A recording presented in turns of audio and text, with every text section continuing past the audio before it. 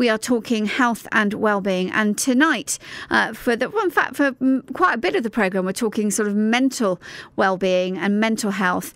Joining me now in the studio is Andy Pritchard and David Fields from Mind in Somerset.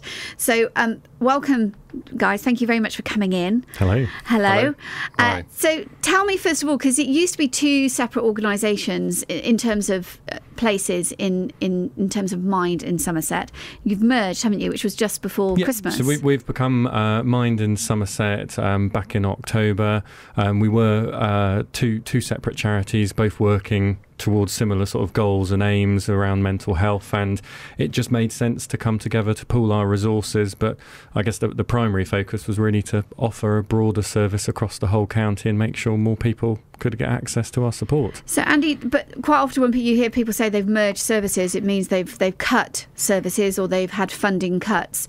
Not the case? No, absolutely not. There's not been any redundancies. There's not been any service cuts. It's all been about sort of bringing more central resources together so that we can be more efficient. We can fundraise. We can do activities that we need to do as one, but also strategically look at where are areas actually in the county that don't have as much provision, and what can we do as an organisation to start making sure that provision happens. So in terms of your specialism, what area do you deal with?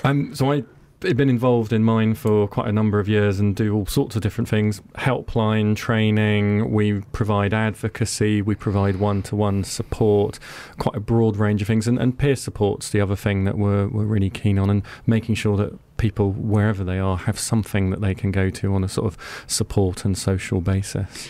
You say you've been working in kind of this field for a long time. Does it surprise you how much, probably in the last, 5, maybe 6, 7 years, that mental health has become quite top of the agenda, not just in the media in terms of coverage, but also in terms of work-life? We talk a lot about work-life balance. We talk a lot about wellness at work and, all those things, looking after ourselves. It seems to almost have mushroomed. I think the reality is our well-being and our mental health is integral to everything that we do in our daily lives. And I think what the discussion over the last few years has been very much about starting just to think, actually, we all need to be able to look after our well-being. We've perhaps, there's been stigma, there's been discrimination historically. There's starting to be an evolved discussion on that. I mean, actually, another one of the projects we run is the Time to Change project, which is all around challenging stigma and discrimination. And I think we've seen nationally, the Time to Change programme nationally, seen a 6% positive change in public attitudes around mental health. And that's shown by the conversations that people are happier to talk about. But there's still work to be done, and certainly workplace well-being and just being able to have a conversation. Actually, I'm not feeling so great. What's that about? What can I do? And how can how can other parts of my life support that, so that we do get that balance right? And do you think it's also helped by the fact that like the Young Royals, you have the Duke and Duchess of Cambridge and Duke and Duchess of Sussex as well, joining together and they talking about their own sometimes struggles with things as well. Do you think that helps, especially with the younger generation? I think their whole Heads Together campaign has been really positive in opening up discussion, because if you see them being able to talk openly about experiences which their lives are documented, they're very much in the public eye. It's only a positive thing to help other people think, well, actually, this is something that I can talk about. And often it is for, I think, those public figures, if they can speak openly, then it does help others feel maybe this is something that I can talk about. And also that sense of not being alone. Sometimes mental health and sort of poor mental health can be quite isolating, and so people can be encouraged to talk and open up. What I also find fascinating as well is the fact that it's everybody, a lot of people seem willing to talk about it. So whatever age or gender or race, that there seems to be much more openness, like you were saying. And I had on the programme a couple of weeks ago a young girl who does karate, and she's only 12 years old. She was very just very clear in what she was saying, how karate's helped her and all this, and actually that when she was about 9, that she had found that she was full of anxiety and was very stressed by all these sorts of things, and that karate, doing something like karate, helped her and gave her confidence, and she helps other people now and all those sorts of things. I don't think I knew what anxiety and stress was at the age of 9. And is it because life has changed and it's much more the social media aspect and all those sorts of things? I think it's an interesting one, and we do a mental health first aid training, and one of the topics that we talk about is actually how many people on that course was mental health ever talked about at school. And actually it's only when you start to get to people under the age of 20 where it's even only just starting to come onto the agenda. And so I think probably if you speak to older adults, it was there, but it wasn't talked about, or it was branded something different. It was kind of a bit more hidden, whereas we're more prepared to talk about it. I think people are more self-aware, and I think there's a lot more stuff starting to happen around prevention. But again, it's within our schools, within our education settings, our young people, that we do need to keep that conversation going and find confidence-building activities to turn people's anxiety into something, actually, I've got an activity that's really helped me now. I think it's amazing that there is a lot of help out there, but it's actually people knowing where that help is and accessing it as well. And we'll come on to that more a bit later. And we're also, David, going to talk fundraising. Yes. So I suppose I don't ever really sometimes think, how do all these charities and things actually, there are so many charities out there trying to raise funds, how difficult it can be and how much support you do need. And I'm guessing you need a lot of financial support. Yeah, well, we're affiliated to National Mind based up in London, but we don't actually receive any funding from them to deliver the services that we're delivering here in Somerset. So we have to raise all our own funds to do that. Wow. So an organisation like yours must cost a lot of money to keep going. Can you put a figure on it? Can I put a figure on it? I think so. Sort of our turnover is about £350,000 a year. The costs, actually, we try and keep to a minimum, because most of that turnover money, that's in direct project delivery. Yeah. Often the challenge is we can get funding for projects, but that's just for the delivery of that specific project. And then it's how do you keep your core. Part of the rationale behind the merger was actually, if we can bring some of our central costs together, then we can be more economic in our delivery. So is it your job, David, to come up with lots of ideas? Yeah, try to. So we derive funding in two ways, really, two distinct ways. One is through applications to grants, like and trusts, like big lottery funding and things like that for big projects. But then what I'm trying to focus on is the community fundraising part, and getting local businesses and local people in the community to fundraise for us, and to make the point to them that actually the fundraising that they do for us and the money we get from them goes straight into the charity, straight into delivering the services. And I think, and I certainly didn't before I joined Mind in Somerset, know the difference between National Mind and local minds and how they work. It's the local minds that deliver the services. And so that's where the fundraising effort goes into. We don't receive funding from National Mind. And I think people will be surprised to know that you don't receive funding from National Mind as well, because I think it's an automatic, you're part of the same organisation or delivering the services. So why wouldn't, So in terms of the fundraising that you have to do, it's continual. It's continual. We have several strands to it. A lot of local people come to us and say that they want to raise funds for us through various activities. We're also trying to develop corporate partnerships with local businesses as well to become their charities of the year, as well as hopefully delivering training to them in mental health and well-being at the workplace. And we're organising events of our own as well this year. You've got lots of them coming up, in fact. Lots and lots of them, including you've got a dragon boat race, is that right? That's in May? We slip across the border just into Dorset to the Sherborne Castle. To Sherborne Castle Fair. We've been doing this for last, I think it's 2 or 3 years, something like that. And a big country fair, and we have a dragon boat race, and we have a team of about 20 people, and we do 3 races, and we try and paddle as fast as we can, which is never fast enough. But that usually raises about £3,500 for us. But our big flagship event is coming up in July, on the 6th of July, which is the Driving Challenge and Family Fun Day at Henstridge Airfield. So tell me what the Family Fun Day is, the Driving Challenge. What is it? Well, we ran it for the first time as this particular organisation last summer up at Henstridge Airfield, and this year we're opening it to about 160 entrants can enter. And basically you can come along and drive vehicles ranging from articulated lorries down to forklift trucks and everything else in between.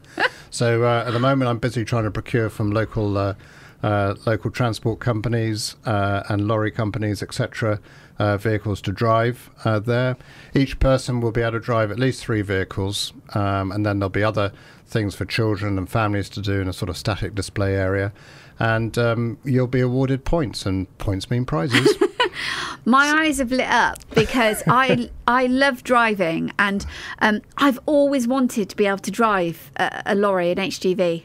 Always wanted to be able to drive it. It was the most popular vehicle last summer. Was people wanted to get into an HGV, and I managed to get into one. It's blooming great. It is. I don't know what it is. I think it's that whole thing about being up above everybody else as well. Yeah. I don't know. I just think it's amazing. And I know that when I've been in America a couple of times, a long time ago, seeing these amazing 18-wheeler trucks behind you, which look quite fierce and quite mean in America. Yeah. But HGVs, I do a lot of driving, and I like driving. Yes. Forklift trucks, I have to admit, I might have done a little bit when I was younger because my dad used to drive them. So many years ago, before health and safety, I might, when he was going and sort of helping tidy things up, I'd sort of ride on the side of it and sit with him. But what a great idea. Well, we should have combine harvesters there and tractors. Even County Council are hopefully going to provide, like they did last year, a couple of road sweepers, which you think... Too slow. No, well, they're very complex bits of kit, actually. They're really, really interesting. Tell me about it. I spent about 15 minutes behind one the other day. I like that idea. But the prizes are going to be pretty good. You can get a flight in an aircraft that afternoon from the airfield, or you get a tour of the aerial motor company down in Crewkerne as well. Amazing. So, some good prizes and lots for the children to do as well, is what we're planning on. So how do you get the points? Is it because you have to go around a course? You're scored on your technical abilities to drive the vehicle. It's very... it's a bit of fun. It's a bit of fun, but there's a score sheet involved. And so, in terms of there must be a cost to enter. That's how you raise the money as well. Yeah. So this year we're charging £30 to enter, but that includes Mind and Somerset Driving Challenge T-shirt and a medal as well. Everyone gets a medal. Prizes for everybody. And we're also asking for people who do enter to try and raise at least £50 each through sponsorship. But there is a prize also for the person who raises the most money through sponsorship, being sponsored to do that as well.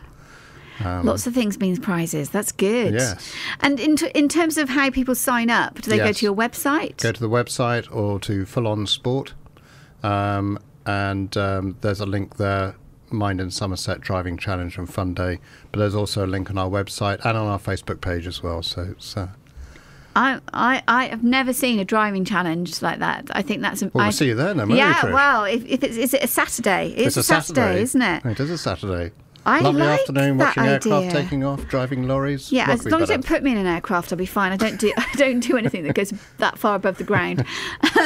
But what a great idea. And so, do you get taught to drive the vehicles? So before you set off on driving a HGV, they don't just like put you in one and let you go. So you'll have a qualified driver obviously next to you, and you get in. You have 4 or 5 minutes sort of brief on all the knobs and buttons, and then off you go on a little circuit that we've got going around the airfield. There's also an off-road section to the airfield, actually, and we're going to have some off-roading vehicles there as well. So it should be good. I'm definitely sold on this idea. We'll talk more about fundraising and also about the organisation and what you do. That's coming up in just a couple of minutes' time. For the moment, thank you. It's BBC Somerset. It's Trish with you through until 10. My guests this evening for the first part of the programme, Andy Pritchard and David Fields from Mind in Somerset. And it's Mind that has merged from the two, from South Somerset Mind and Taunton Mind. So it's all one big organisation now. and none of the services are cut. They still do everything that they did before and more. Andy, tell me a bit more about the work that you do and the kind of the services that you offer, because you do everything from a helpline, and you talked a lot about mentoring, training and things. So we help about 5,000 people a year in the county. Some of that's through telephone support, listening support through the helpline. Then we do sort of one-to-one sort of advocacy type support, supporting people with specific issues, perhaps getting their voice heard because they don't feel that they've been listened to, or a service provision hasn't been what it needs to be for somebody. We do some mentoring, supporting volunteers who've been through the criminal justice system themselves to support other people who are going through that experience. We provide some specialist peer support. So we've got general peer support where we just provide social groups, etc. And then we've got some specialist work that we do around suicide, bereavement, that has a peer support element to it. Right the way through to the sort of challenging stigma and discrimination, so working with people with their own lived experience to go out and be champions, to talk to others about their experiences. And that can be anything from going to a sort of community fair type event through, I can recall doing one event at Taunton Racecourse on a really wet and windy February, and I thought this was going to be a really challenging event, and actually we had some most incredible conversations with people, and people were really quite interested to open up. I mean, what was a mental health charity doing at a race event? And people were really interested. Other stuff we do, we're trying to expand our provision in some of the areas that we've not had as much historically. So Sedgemoor in particular, we've just opened an office in Bridgewater, trying to build up. And very much, I think our philosophy is to try and do things from a grassroots up basis. So if we can see that there's local need, we actually want to work with local volunteers and people who want to develop that. And we'll listen. So through some of our other project work, we work with a couple of other charities on a wellbeing project, and it's engaging with people in their homes, supporting them when perhaps they can't get out to other services, and what solutions can we come up for them, but how can we work with other community sector, voluntary sector organisations and the statutory sector and the wider provision in our community. So it's just linking all of those things together. Most recently, we've started to work a project called Wiser Money around the sort of Exmoor area, so West Somerset goes into North Devon and Mid Devon, in fact, around debt and mental health, and recognising that actually there's lots of other issues that can cause people to have poor mental health and well-being.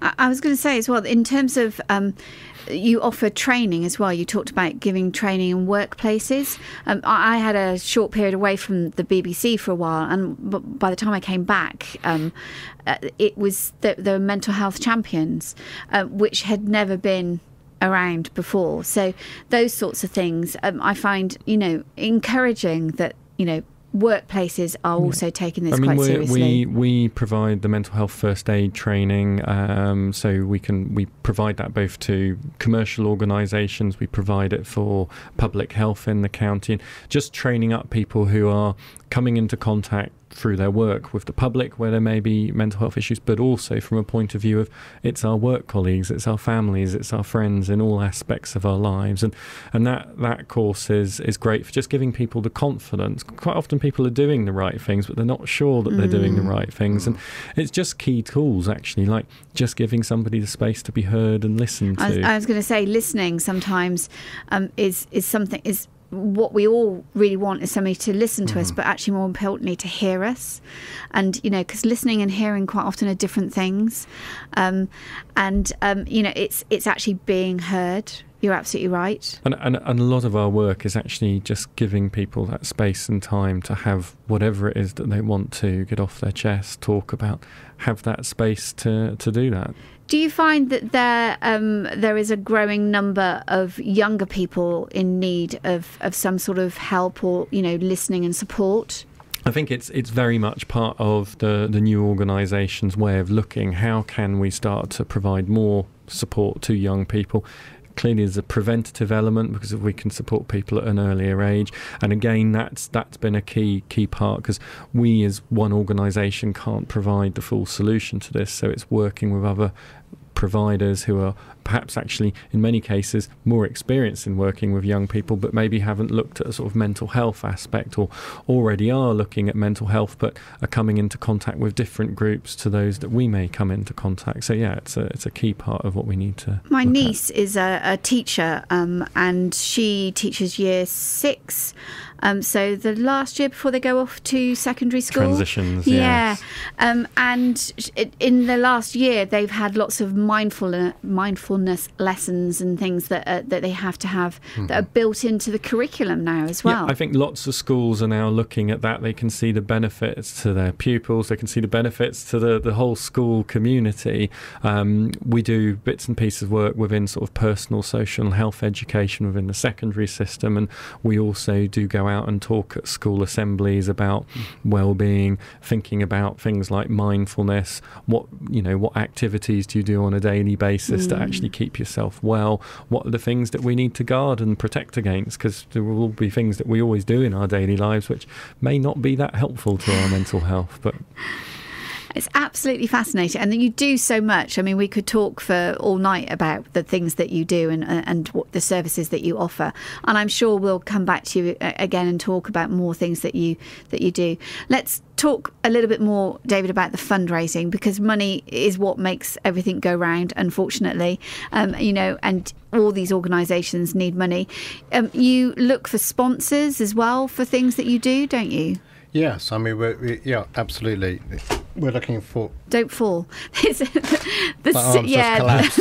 I'm just about to fall off the chair. We have those magic arms that go up and down. Yeah, so yeah, that's okay. Sorry. Yes, no. On the sponsorship side of life, yes, of course, we're always looking for people to help sponsor us at events like the Driving Challenge to help us offset some of our costs. And the fundraising, going back to the ways of fundraising as well, you were talking about schools. We have schools fundraising for us. There's lots of different ways that people can fundraise, lots of different ideas, from non-uniform days at school, which children have been doing for us, cake sales, fetes, theatre performances being put on our behalf. I mean, just a plethora of things that people can do to raise money, and every little bit helps. And as I said, it all goes back into our services. Which is absolutely key. Well, good luck with all of the fundraising and the continuation of all the services that you do as well. If you're expanding and you're opening like another new office and things like that, that's good. That's good news for people that are going to need those services. If people are listening and they want to know more, or they want to find out how they can access those services, say they're not online, can they also, they can phone? There's a helpline number? Yeah, so you've got the helpline, which is 01823 276 892. You can get in touch through social media, just search us, or the website mindinsomerset.org.uk. And we're always, come into our offices. We're in Taunton, we're in Yeovil, we're in Bridgewater. Happy to receive people through the door and have a chat. Often those are the most meaningful contacts. Yeah. Absolutely brilliant. Well, good luck with it all. Thanks good very luck much. with the driving challenge. Well, we'll see you there on the 6th of July. Absolutely. Right? And what are you going to drive this year, David? What have you got your eye on? Because Andy's already said he's got his eye on a combine harvester. I think I want to go back to the articulated truck again, actually. No, actually the road sweeper. I didn't do the road sweeper last year. I wouldn't mind doing that. Still not my pace. Guys, thank you very much. It's been lovely to talk to you. That's David Fields and Andy Pritchard from Mind in Somerset. So don't forget, you can find them online. It is mindinsomerset.org.uk. You can call them if you need to as well, 01823 276 892. Google Mind in Somerset. You'll come across them. They're on social media as well. And you can get the help that you need and advice. And even if it's just somebody just to listen to the concerns that you have as well.